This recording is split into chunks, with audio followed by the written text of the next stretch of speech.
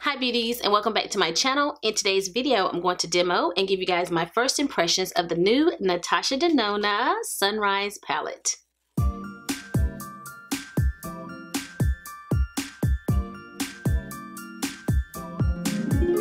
I'm a huge fan of Dunkin' Donuts, my favorite coffee in the world. I usually do just a hot coffee with cream and sugar. Someone from work mentioned to me that they love the Dunkin' Donuts iced coffee with cream and sugar and caramel swirl and blueberry. And I have been hooked ever since. Hooked. I don't even want to think about how many pounds I'm going to gain with this. I decide to wear a t-shirt and be all dressed down when I'm talking about Natasha Denona. What am I thinking? So this is the palette.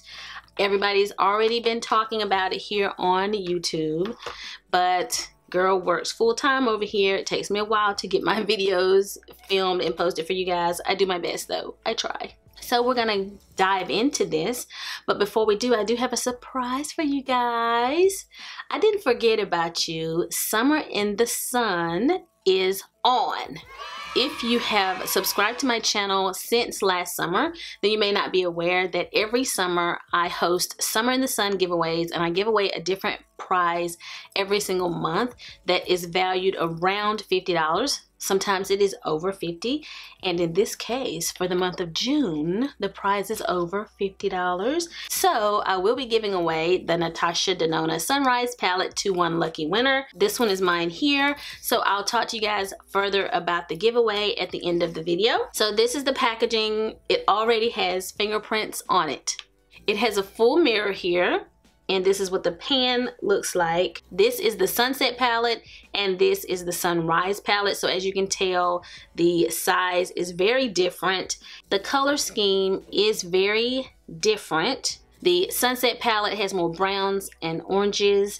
This Sunrise palette seems to have some neutrals here, but also more pinks, and then it has purple. So definitely not the same palette. And if you have this one and you then go purchase the Sunrise palette, I think you'll be okay. You won't be getting the exact same palette. So that's good to know. I have a video on my channel where I talked about the Sunset and the Lila palette and whether it was really worth $129. I just wasn't so sure about it. I will say though, I use these palettes a lot more and like them a lot more ever since I purchased my Sonia G brushes.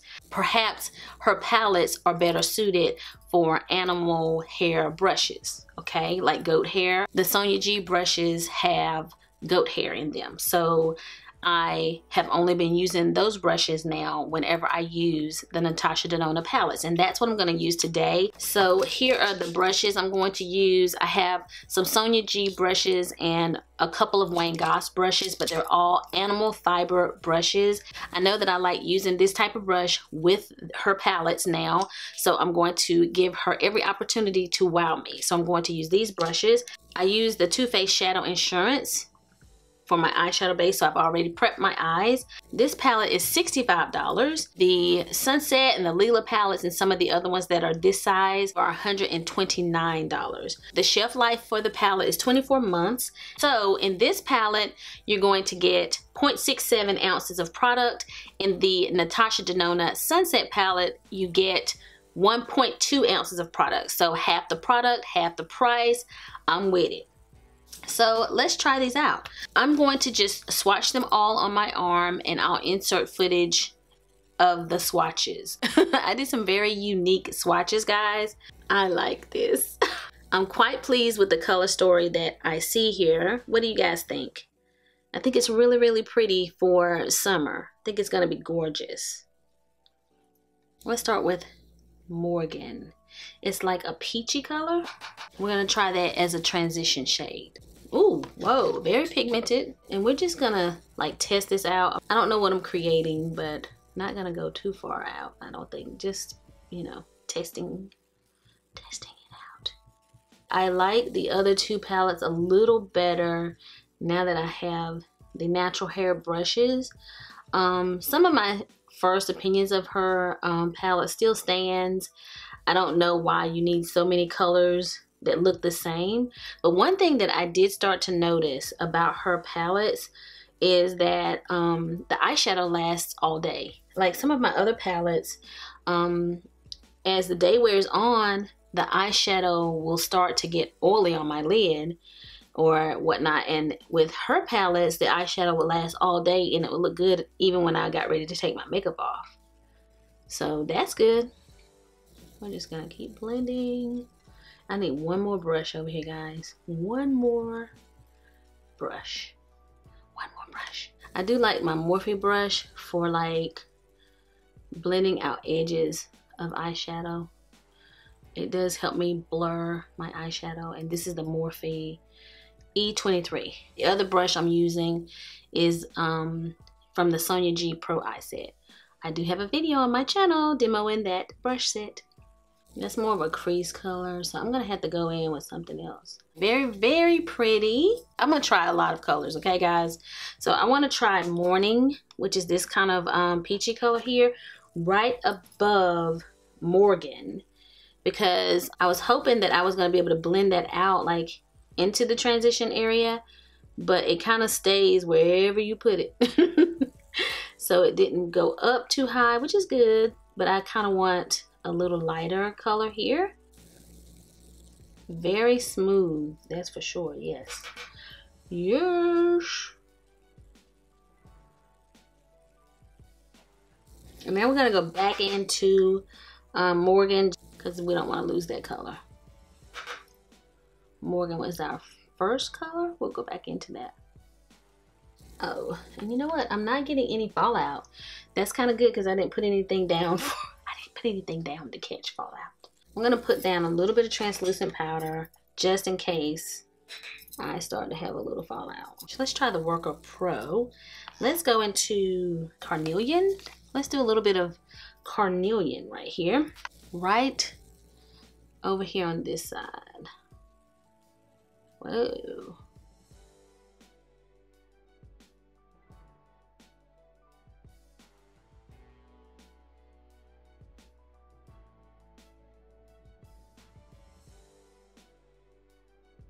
I don't want too much of it, but I just want a little bit on the edge here. And I'll blend that in a little bit. I like this color. Ooh. That's so beautiful. I think I'm gonna try Clove. This darker color. Let's use the same brush. And we're just gonna put it in the lower V right here. Oh my goodness, I love it. I really wanted to use this color because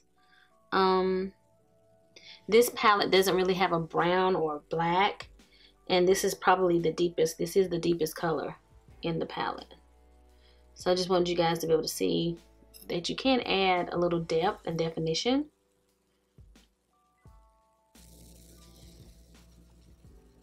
Ooh, it's kind of a purple color. We're gonna go back into Carnelian and just blend it out a little bit here on top. And just go back and forth between the two until I like what I see. That's so pretty. So far, guys, I feel like, and I don't know, it just may be me, but these are, you know, not as easy to blend as the other ones used to be. They seem a little different. Beautiful colors, but I do feel like I'm having to blend more. Like I put that dark color here and I kind of created a line and I can't seem to make it go away. Like I'm having to like blend to try to get rid of that harsh line there, and it's not moving. And usually you can kind of blend stuff away, but not this time. They're not as creamy, guys, but I don't know. And that may be, you know, this 24-hour eyeshadow primer I have down. It may be that. I'm gonna put Aster. I'm gonna put Aster on my lid here. I'm gonna start with that color. I'm probably gonna put multiple colors on my lid. I may need something else. I don't know if I like this. I need something else on my lid. I don't definitely know that. I just don't know which color I want to put on my lid. I'm gonna try I'm gonna try Laurel here in the corner. Let's put that beside the purple here and see what we get. I'm missing something. What am I missing, guys? Let's try a little bit of this poppy color. It's kind of a red. Let me put that in the corner here. Just stay with me, guys, as I explore this palette. And then I think I'm still gonna go back into Clove in the lower V here. I don't like this. I don't think I like this other color on my lid. I like this palette, but I don't think I like that color I put on the lid. So I'm just gonna kind of cover it up because I don't like it, guys. I don't like it, but I'm gonna have to do the same thing on the other lid so that it'll look the same. But we're just gonna keep with this purple because I don't like what I put on. I'm sure once I finish everything, I'll like it better. I like what I'm coming up with. So I know I'm gonna tweak this some more, but let me just do the same thing I just did to this eye, to the eye over here, and we'll keep going. I feel like I want the purple to stand out just a little bit more, the purple lid color. So let's use a little Fix Plus and see what we get. See if we can intensify the color a little bit, okay? Let's see. Still working with Flax? I don't know what that says. The little red color over here. And it is a shimmer, but I'm just kind of using it on the edge here. All right, guys, whew, that required a lot of work. I feel like I just got off of work. I'm gonna stop right here for a second and let's figure out the lower lash line. I wanna use as many colors as possible just to show you guys, but we'll go back to Morgan. We'll start with that color on the lower lash line. And then let's still use Carnelian. Jasper, I haven't used that. Ooh, that's really pretty. Oh, that is gorgeous. You see that? That's pretty. And we'll just carry it like part of the way. That's really pretty. And I still want to use my Clove, which is that purple shade. We'll use that.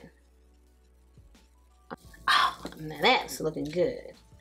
And let's use my little squirrel hair brush just to kind of blow it out.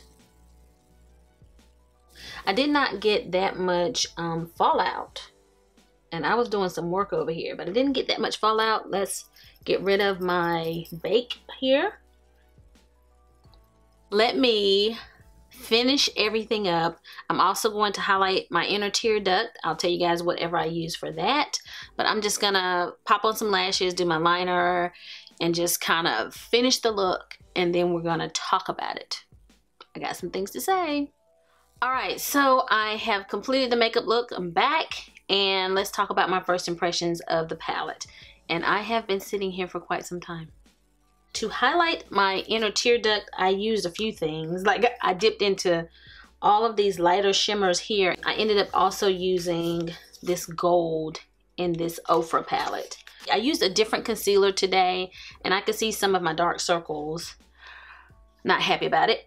There's nothing I can do. All right, guys, so without a shadow of a doubt, I definitely think that the formula for the matte eyeshadows is different in the Sunrise palette than in the Sunset palette.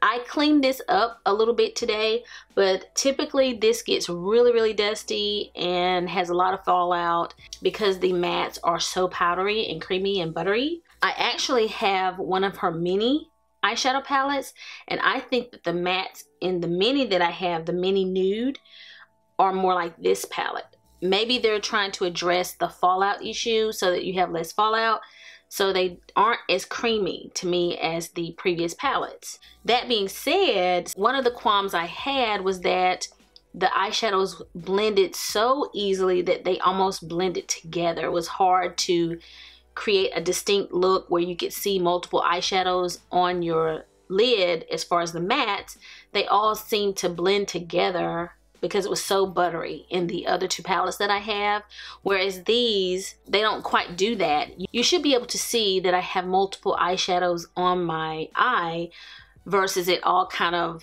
looking muddy. So that's good, but it also means that you have to blend more. Like, I felt like I was blending forever. That's not a bad thing. I just felt like I had to blend a lot, you know, to make sure I didn't have any harsh lines. I felt like I had to blend more than I typically do with her palettes. I like the eyeshadow look that I created today, and I really think that the color story is beautiful. I actually really like the colors. I love every matte color that I used. I thought they were gorgeous. I love this reddish color here. I'm not saying the shades because it's upside down, so I can't read them all, but every color that I used on my eye, I thought it was beautiful. And I love how it all turned out. I definitely think the name is very fitting, Sunrise. It's just got all of those reds and yellows. I think that some of these lighter shades over here will be really good for every day. I did like experiment a little bit, and I put one of these colors on my lid, and I just didn't like it for today's look, but it was still a very pretty color. So all in all, I think this is a beautiful palette. Just don't expect everything about it to be similar to the Sunset palette or the Lila palette. So this palette does get the stamp of approval from me. I like that she makes smaller pan sizes. The price is more affordable for people who want to try her palettes. So that's my demo of this new palette. If you have any questions about it, leave them down below and I will respond. So now let's talk about the Summer in the Sun giveaway. So this is my first giveaway for summer 2019. This is the June giveaway, and I am giving away this Sunrise palette to a lucky winner. This giveaway is open internationally. You must be 18 years old or older in order to win. You will click the Rafflecopter link in the description box that will take you to Rafflecopter, and that is where you will officially enter. Remember that in order to win, you must subscribe to my channel, comment down below any comment that you want that is positive, and like this video. It helps me out if you make your subscriptions public as well as your liked videos. It is easier for me to verify your entry so that I can select you as a winner. If I can't verify that you have met all of the requirements, I will be forced to choose another winner. So please make sure that you do those things that will really help me out. This giveaway will be open until June 30th. Shortly after June 30th, I will select a winner and I will email the winner. You do not have to leave any of your personal information here in the video. Just leave it at Rafflecopter. I will get the information from there and I will email you. Just be sure to check your email. I have had winners that did not check their email, so therefore they did not win. So you will have 48 hours to respond to my email before I choose another winner. Also, if you are international, make sure that you know any mailing and shipping rules for your country. I don't pay any fees that your country bestows upon you. So please make sure that you know any of the rules about receiving packages from the US. In addition to the requirements, there are other ways that you can enter this giveaway and get additional entries. It increases your chances of winning, and there are ways for you to enter every single day. So be sure to check all of the options at Rafflecopter. Anything that I have left out will be in the description box, so check there so that you know all of the giveaway rules. There have been times when I have had to select many times before I found a winner who followed all of the rules. Remember that I will be hosting a giveaway every single month. I may not post the giveaway at the beginning of the month as I have in the past, so be sure to check throughout the summer for different giveaways that I'm going to be hosting. So I hope that you have enjoyed today's video. I love bringing you guys these demos and reviews, and I also enjoy giving back to you all and thanking you for supporting my channel. So good luck to everyone, and again, if I've left anything out, it will be down in the description box, and I hope to see you guys again very soon in my next video. So until the next time we meet again, this is Savvy, signing out.